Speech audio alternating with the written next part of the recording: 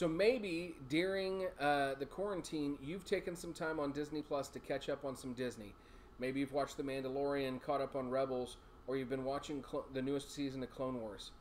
If you've watched Rebels or Clone Wars, or you're a fan of The Mandalorian, you either know about or need to know about this book. And I'm talking about Ahsoka. This book is written by E.K. Johnston. So this is part of the new canon for Star Wars literature. And this book tells the story basically of what happened to Ahsoka after she, spoiler alert, left the Jedi Order. Right? So if you don't know about that, you got to go back and watch Clone Wars. Sorry about the spoilers. But, so she sort of leaves the Jedi Order, and then what happens?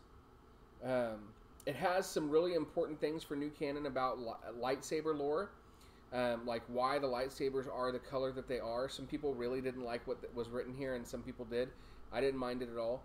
But it deals with Ahsoka wrestling with, now that she's left the Jedi Order, is that still a part of who she is? Or is it not? Essentially, she is hiding out on this planet. And because of who she is and the things she's been involved with, trouble seems to find her.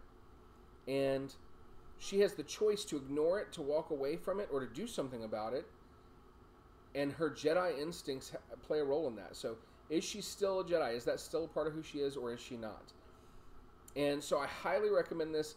E.K. Johnston's book, she's written a couple of them, and she's up there for me. I really like Claudia Gray's books the most, and E.K. Johnston is very close.